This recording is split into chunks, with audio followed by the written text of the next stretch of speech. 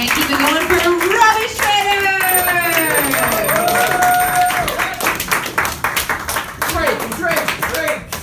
Trade. Yeah, Schraid. I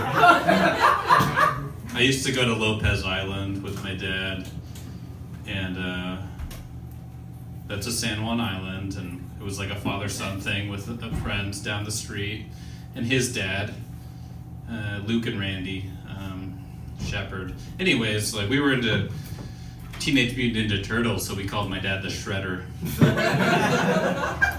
Because my last name's Schrader or Schroeder or whatever. No umlaut, but my dad's sister's persistent. You know, it's like you get a home phone, you gotta call your dad when you break the window with the dentist chair. I mean, I had to.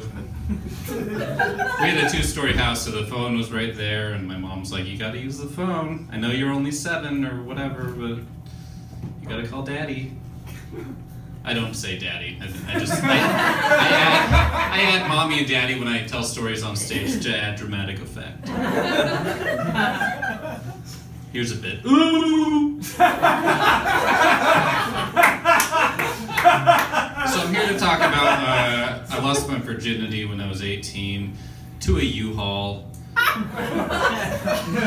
Stay with me, to a U-Haul employee. It was in the grandma's attic of a U-Haul. That's not true, but we used the blankets, so it cost extra.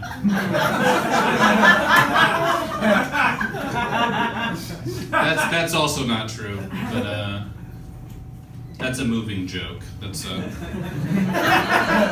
This is also a moving joke. I'm restless. I went into that key shop near the mystery soda machine today, and I was like, hey, I thought of a joke. You know, locksmiths are door key? And he came out from the back like drinking a beer or something. And I was like, that's it, bye, see you.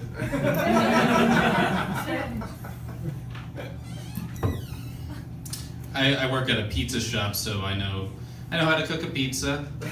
It's either overcooked, underdone, or somewhere in the middle. I don't know, however you like it. Was it as you like it? I wanted to talk about more, but that's a callback to James Milton. Thank you, I've been Robbie.